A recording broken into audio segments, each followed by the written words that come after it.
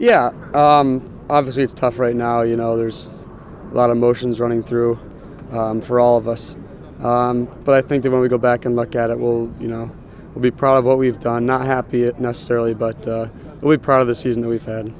It's two Sweet 16s in a row for you guys, so you got to be proud of that.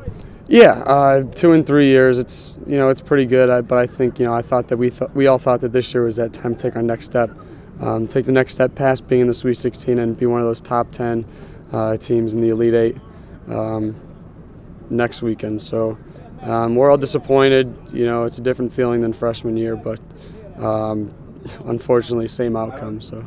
Can you tell me what happened on that last goal? Yeah, corner kick. It just kind of beat our front guy, and the guy was making a good run, and I tried to get there, and he just kind of beat me to it. We're all disappointed with it.